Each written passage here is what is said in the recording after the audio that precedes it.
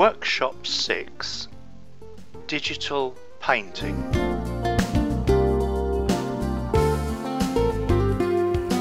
Right, this workshop, I expect everyone thought we were going to do something about working on a computer because it was digital, but it's actually about our fingers and digits. So I've been working on a picture here where I've been transferring fingerprints to start building up an image of a grapevine.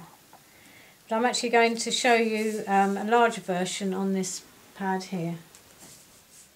During the workshops you may have noticed that all the containers that I use are recycled things from food containers. So again, don't go out and buy a lot of containers. Look at what you're using in your kitchen and recycle them, as I do.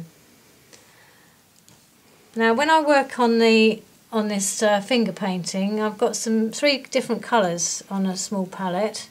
And I'm going to use different fingers to create different size shapes, but I'm also going to dip my finger into more than one colour at a time.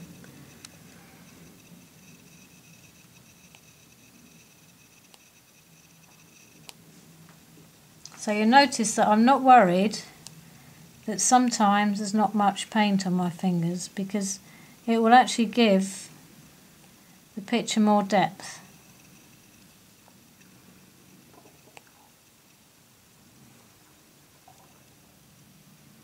So when I would do a darker one, I'm going to lay it across the lighter ones so that you'll see that they go into the background a bit more.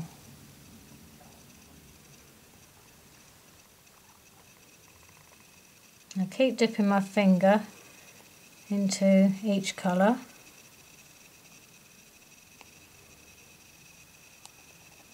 And I'm getting a nice random effect with the shades and the colours, and you'll see that I'm also, the way I'm pushing my finger down, I'm actually getting a highlighting blob every time I press and lift up.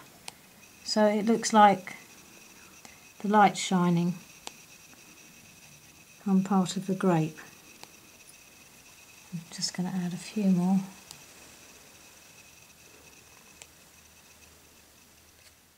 Right, now I've got the bunch of grapes, I'm going to try and create something like a grapevine, and I've gone back to the garden and found one of these leaves with the deep veins on it again, and all I'm going to do is to lay it in my paint and put it back on the picture and basically see what happens.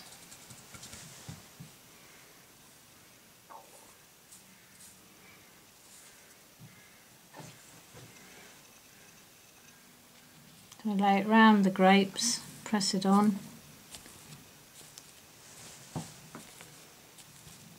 It doesn't matter but the paint's arriving outside the leaf, because that will give more interest to the picture.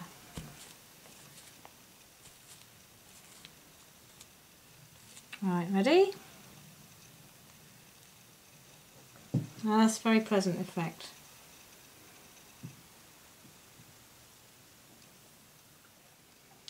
Right, now I'm beginning to really enjoy myself, so I'm going to take the same leaf, but to make life a bit more interesting, I'm going to place it into my plate that has 3 different colours on it now, and lay it inside the plate, press it down, so it gets some of the colours.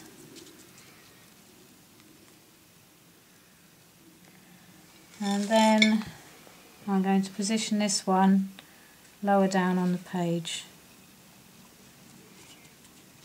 and just press it so that the paint actually sticks to the page. I've overlapped it slightly as well so that it becomes part of the grapes. And so don't worry if it emerges from, it just adds to the picture.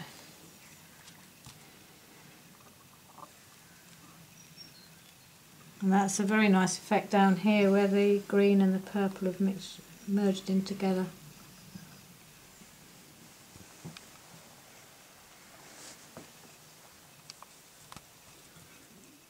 I've decided to come back to my quill now because I would like to add some of those lovely tendrils that you get on grapevines. So hopefully this will give me some lovely, yes, that's working well.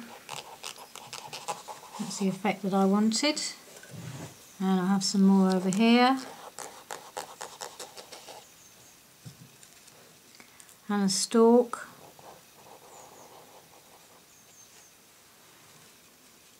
I could carry on doing these tendrils actually for quite a long time because they do have quite a lot.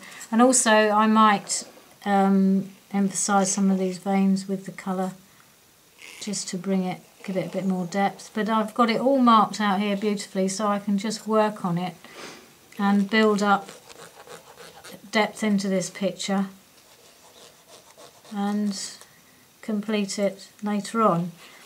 However, this is the last of the 6 techniques that I've showed you, and my challenge to you now is to produce an image that uses all the techniques that we have seen over the last 6 workshops. You may decide that the dough art one doesn't fit in too well, so you can leave that one out if you wish, but all the others I'd like you to try in one image. Can't wait to see it.